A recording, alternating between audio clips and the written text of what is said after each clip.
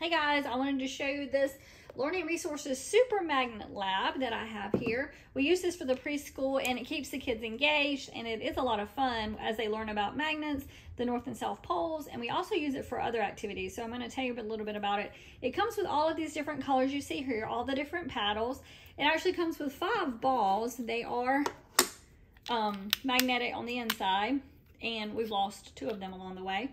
It also comes with 2 of these small horseshoe magnets. Has North and South pole kind of written on there, and like I said, we've lost 1 of those along the way. It has these magnetics here, and then 2 of these right here, the circles. So different activities you can use. You can help the kids learn about the different poles and how they can move, you know, repel, which I think is a lot of fun. It's almost like magic. If you move it around, you can make your magnet move like that. That's a lot of fun for the kids. You can also do it as a learning activity with letters or numbers, magnets that you use for your refrigerator. You can line those up and tell them to pick the S or pick whatever number you want or letter, and then they will go and use their magnetic paddle and pick up the one that is correct.